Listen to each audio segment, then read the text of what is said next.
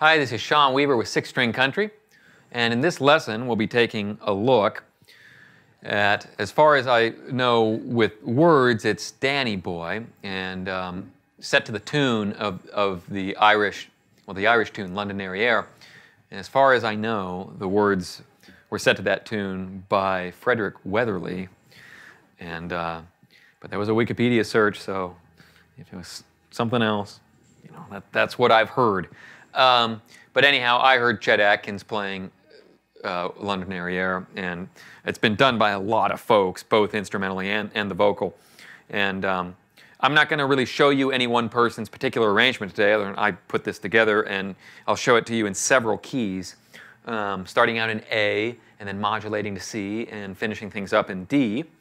And there's a little bit in it, in each key, to kind of some varying skill levels. So if C is something you don't want to tackle, maybe just work on it in A, and maybe some combination. Maybe you like it in D, but don't want to play it in A, and so on and so forth. But I hope there's something in here of value to a wide range of players and folks. And with that in mind, we'll just get into the arrangement. It is in standard tuning. Nothing is altered or changed. No capo on the guitar. Just tune your guitar to completely standard tuning, E, A, D, G, B, E, and we'll be in good shape to get started with the arrangement.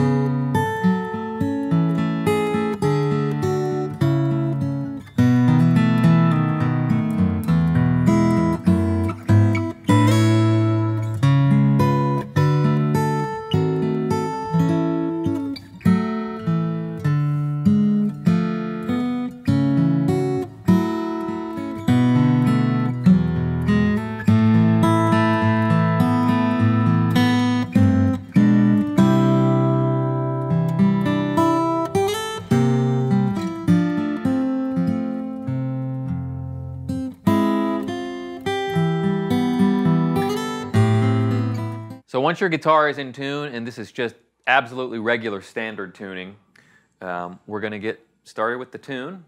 And it's going to start out, I'm going to play the whole thing in A, and just to give you an overview of what to expect over these next several lessons. We're going to go from A to C, and then end things in the key of D. And there's just an A section and a B section to the melody. There's 16-bar sections, and so we'll be spending about 32 bars in each key, and you know, then ending it with a tag and some other stuff. So starting out in the, you know, you can still slide in there to the 6th fret because that's not really a stretch, and then reposition your hand in measure 3 and go open B string to 2nd fret to 2nd fret to open string to 2nd fret again. So everything is localized right here in the 2nd fret and between the open string. Okay, so right there, that gets you out of doing that if you don't want to make that stretch, okay? And now we'll return to moving on in measure 4. But this, you know, I wish there were there's not much you can really do. We're all set up now for the new key, for the key of C. We've modulated through the G7 harmony, and we are now comfortably into the new key, measure 33. And although there were some semi, you know, intermediate to advanced moves in the key of A, I'll just throw this out there as you know, this arrangement, I mean, in general, I've tried to do this with a number of these tunes. They kind of go from a little more straightforward into some more subtlety and complexity. So, where at all possible, I'll keep giving you some variations, but just drop your wrist, and then your pinky will move back for the melody. So it's pinky up there at the 8th fret, moving back to the 7th fret, and the arpeggio underneath is 5th string, 4th string, 3rd string, 2nd string, and I move backwards to the 3rd string. So it's at the very end. So 1 and 2 and 3 and 4. So 1 and 2 and 3 and 4. Okay, and then I'm doing a really wide stretch there now because the melody is a B note and it's an F chord, and so I need that